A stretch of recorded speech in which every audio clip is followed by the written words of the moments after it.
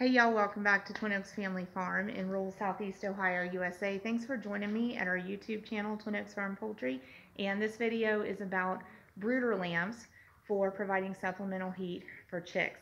Thanks for joining us. Please subscribe if you haven't. This is a time of year when many of us are going to be getting chicks, whether they're egg production chicks or meat production chicks.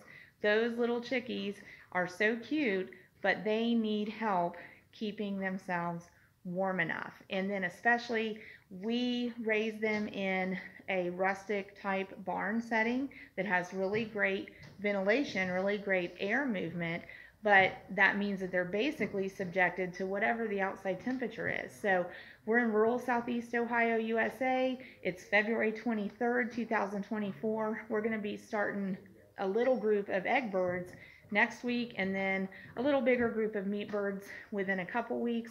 So we're going to be dealing with fluctuating temperatures, cold temperatures, and it's not going to be warm enough for our chicks. They need an ambient temperature of about 95 degrees Fahrenheit in their environment. And so even with our egg chicks, until they're fully feathered in, they need a little bit of supplemental heat.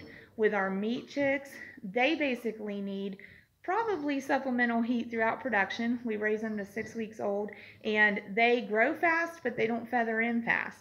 So at the upper end, when we start them, they need a 95 degree Fahrenheit ambient temperature, and then even when they're about 6 weeks old, they still need about a 70 degree Fahrenheit ambient temperature. So especially like this time of year, February, March, April, very likely that we're going to be needing to provide them with supplemental heat. And our go-to source for supplemental heat is brooder lamps. Now I know brooder lamps can be really controversial.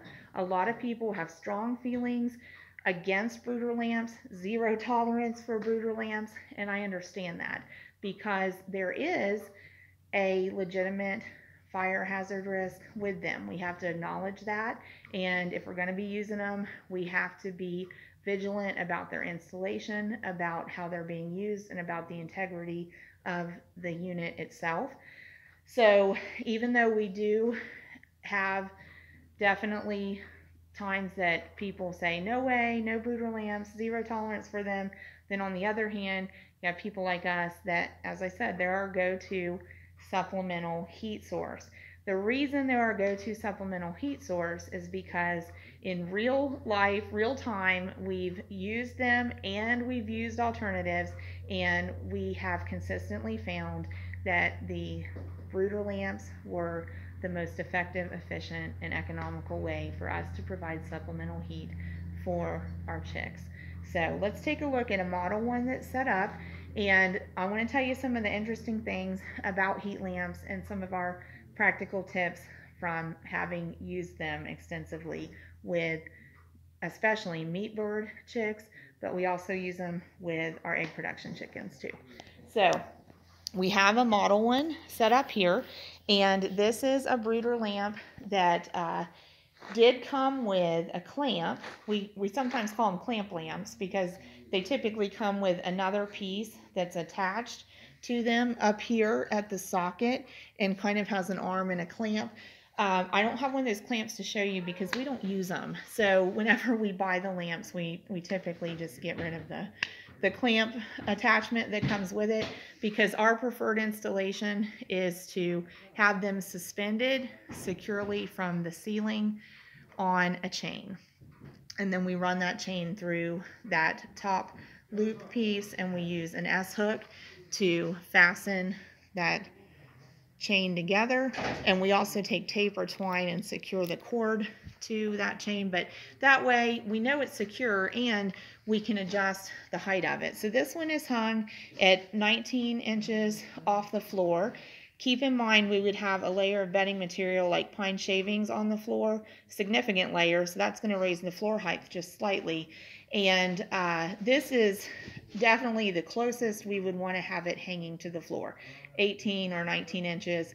We really want to avoid having it any closer to the floor than that if we can help it. Now we do have a clear bulb in that one, but we actually prefer to use red bulbs, and so that's probably a a different discussion for a different day. We're not going to get into that in this video, but we do consistently use the red bulbs with our meat birds and with our egg production birds as well. So I wanted to mention that the bulb on these is generating like 400 to 600 degrees Fahrenheit heat right there. And then you can see where that beam is shining down on the floor. So we're generating like 400, 600 degrees Fahrenheit here, and we're concentrating it and targeting it down here. And what we're going to end up accomplishing is producing about a 95 degree Fahrenheit ambient temperature right here in about a 16-inch spread under this bulb when it's hung at about 18 or 19 inches. So from those kind of reference points, we realize that in the course of this heat transfer, we have a lot of heat loss right here, right? And so that's something to keep in mind, because as we look at that circle of light underneath that lamp, I took a tape measure before we videoed, and at its largest point, that circle of lighting is 64 inches across. But in fact, when we're at the center of that circle under that bulb, and we come out 32 inches to this edge, there's really not much ambient heat out here. Hardly any. I can still feel a little, but hardly any. When we get back in here, you know, like 16 inches out, I can feel a little bit of that warmth, but right here is where it's best. And our chicks are going to experience that in the very same way. So where they're really going to want to be to utilize this light is wherever this brightest part is coming down, we're going to get the most heat right out here at the edge of it. So when they utilize it, if it's at a good height for them, they're going to just put themselves in a circle with their tail facing in right there, and they're going to rest in that light. And so I think I kind of mentioned, like when we start meat birds, and maybe I didn't mention it, but when we start meat birds, we're going to start 100 of them. So we will probably have about 6 heat lamps set up, and we'll have them positioned so they're close enough so the warmest parts are almost touching, so that basically we've created kind of a blanket of warmth for them under the set of brooder lamps. And within that blanket of warmth space, we want to be able to include their waters and their feeders and the place for them to rest and the place for them to manure, because that's basically the 4 things that they do in their routine: eat, drink, rest, and manure. So we want to give them comfortable ambient temperature to do all of those things in their environment. And we can do that effectively with the heat lamps. So yes, generating a lot of heat. Yes, transferring it in a concentrated, targeted area. And that's part of why we have to acknowledge that there really is a fire hazard risk, because like we said, we're making so much heat right here, and we're targeting it at pine bedding. So we want to make sure that that light is hooked in really securely, and we want to make sure that this unit is working correctly, and we want to make sure that we're not putting it too close to the floor. And we want to keep monitoring all of that. And so those are ways that we're being vigilant about prioritizing the safety of using them, and using them in an appropriate way. And also, side note to that, you know, we have a lot of natural airflow. I believe it's probably a good idea to keep in mind, I don't think you want to use these where there's not some air movement. I think if these heat lamps were used, just kind of going off of logic here, if these heat lamps were used in an area where there wasn't some natural heat movement, I think we would have a risk of overheating the bulb. So that's probably something to keep in mind too. So we're going to run out of recording time, but the thing I want to wrap up with is about the cost. I want to kind of mention a way that you could actually figure out what it would cost you to run a heat lamp. So this is kind of a neat little thing to know if you need to use supplemental heat from brooder lamps. We know that it takes 4 hours for a 250 watt bulb to use a single kilowatt hour unit of electrical energy. So you could go get your electric bill and from it find out what it costs for you from your electric supplier to get 1 kilowatt hour unit of electrical energy.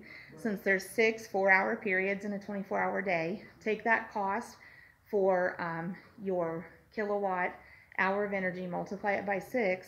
That's what it costs you to run a brooder lamp for a 24-hour period. So I'm going to estimate that probably, at least last time we ran these figures, cost it around $1.20 a day for us to run each 250 watt bulb in a brooder lamp. So compared to other alternatives that we've tried, that was by far the most economical way for us to provide supplemental heat for chicks, even when we had to use multiple heat lamps. And this building is set up to accommodate, as I said, 20 heat lamps at one time. They can be safely installed and safely run off of the electric.